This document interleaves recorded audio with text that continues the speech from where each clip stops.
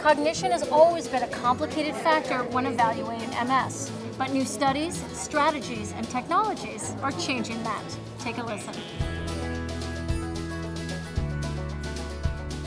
We're searching for solutions to cognitive problems in a variety of different ways, and rehabilitation of cognitive changes in MS is now being linked with magnetic resonance imaging, specifically what's known as functional MRI. Functional MRI shows what parts of the brain are actually at work when you're performing certain tasks.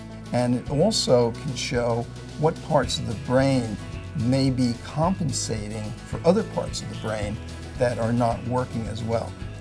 Rehabilitation specialists have found that not only can cognitive rehabilitation help people to function better in everyday life, but that you can actually see changes in the brain, that there are parts of the brain that are lighting up on the screen that are taking over some of the work for other areas that maybe are not working as well. This is an important research tool because it's helping us to develop a better understanding of the way in which the brain works when someone has MS.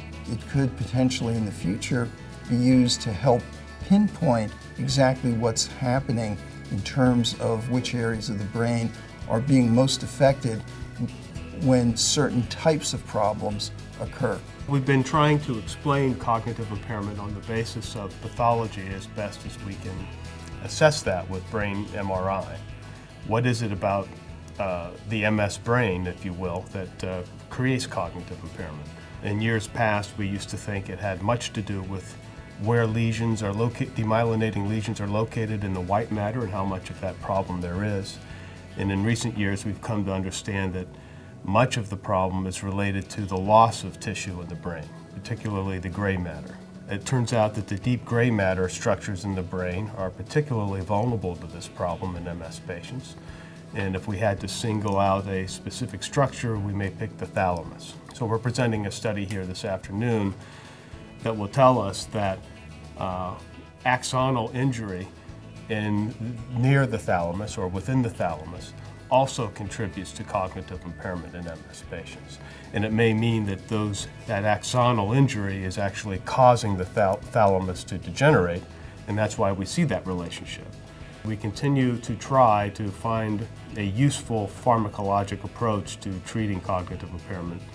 We're not quite there yet, but there are a lot of positive avenues. One of these is a recent study on a drug called lisdexamfetamine, where we showed a positive outcome on an important clinical outcome measure, and we're going to see if we can replicate that.